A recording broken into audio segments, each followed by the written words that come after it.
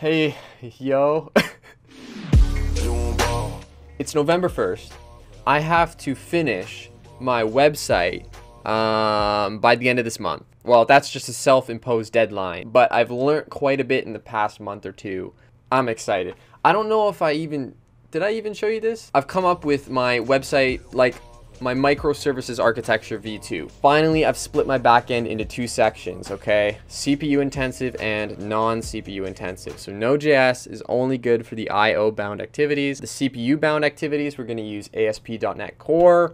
I didn't understand what the difference between Java and C# was for the longest time, but now I finally see that like C# is kind of solving all of the problems I had with Java for web development. It has a lot of asynchronous built into it. I know Java so well. I've never used C#, so that means over the next 3 weeks, I'm gonna have to teach myself C# while build my whole website. In today's video, we're gonna build one of the microservices. It's probably gonna take more than one day too, though. We need to store our information in a database, and then we need to write a C# application that pulls GitHub, inserts data into our database. It's gonna be so fun. I'm so hyped.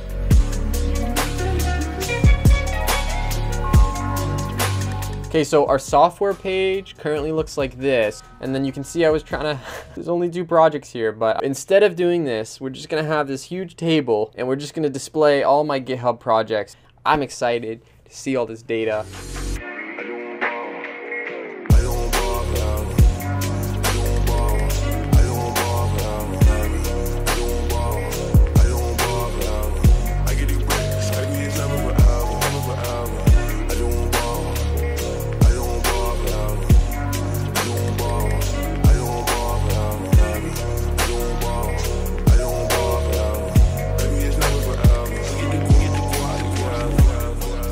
Okay, so I've been working on the scheduler. You know, I looked up schedulers in .NET Core, and I found this one, Hangfire. It looks pretty solid. A lot of the time you have background tasks. So for example, my GitHub thing, I need to pull GitHub and insert the changes into my database every like 10 minutes, right? And then the front end can just contact my database without having to actually, like, it would be a bad design if the user, every request, contacted GitHub, because I would overload GitHub. Like, let's say 1,000 people join my site. We don't want to make 1,000 requests to GitHub. I don't really know what I'm doing right now. I'm trying to learn .NET. I don't know. I'm trying to figure it all out. I'm just going to put on music and just work. Just try and figure it out, man. It's,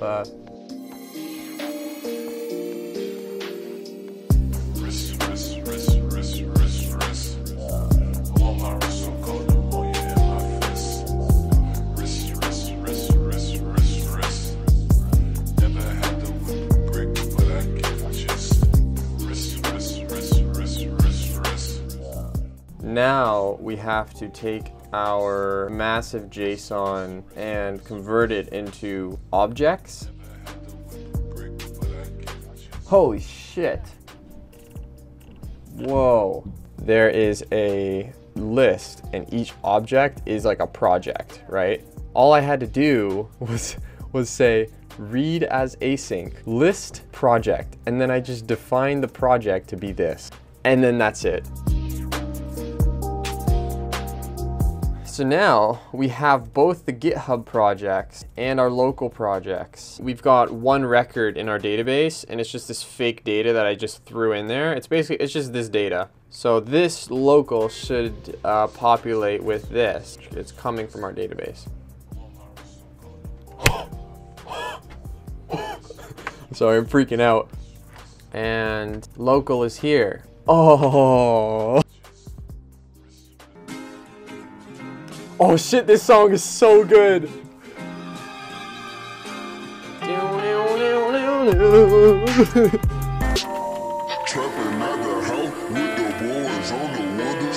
Dropping out the house with the boys on the windows.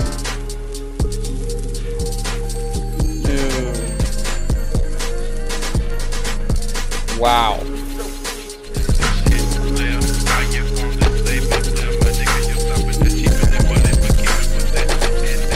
Now we've got something that can automatically detect what's changed. we should see all these rows get removed, and then this should become up to date with what GitHub has right now, which was mind-blowing, right? So we're gonna run it for like the first time. It's gonna open up. Ah, wow. Let's see what our database looks like now. Huh.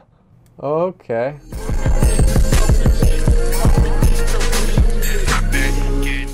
Now we can test our thing. Like, let's, it's all back. You can't get rid of it now.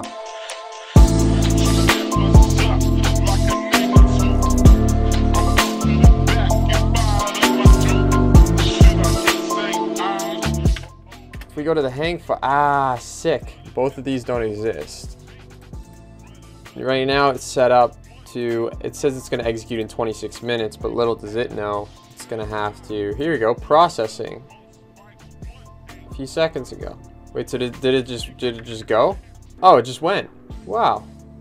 I love how you can see my JSON here. It's pretty beautiful, dude. Now I you know, I didn't even plan to make this into a video because I just code for like 12 hours at a time, and then it's very hard to extract any talking out of that, any explanation. So the final result, dude, what is the final result? The final result is we have a service that can pull GitHub and insert the changes into my database. Now, I used an open source software called Hangfire, and that's what you saw on the dashboard, and that's what can schedule jobs based on a cron schedule. All I have to do to create a new service is I can write a regular object, like this is the function that I want you to execute, schedule a recurring job, and schedule it on this cron schedule. And then all I have to do is go into my startup, and I have to just say jobs.add type of, and then the type of the class. That's it. So anytime I'm like, oh, I want to create a new background service, all I have to do is add 2 lines of code and then just code as I normally would, which is really what excites me. That was my main goal from this project, was so that in the future I have a system that allows me to do that on a bigger scale. So obviously I'm excited. Yeah, man. You guys should subscribe and follow my social medias, and I will see you. I'll see you when I see you, okay? I gotta make the videos good, dude. I gotta make the videos good, okay? I'll try and post more often.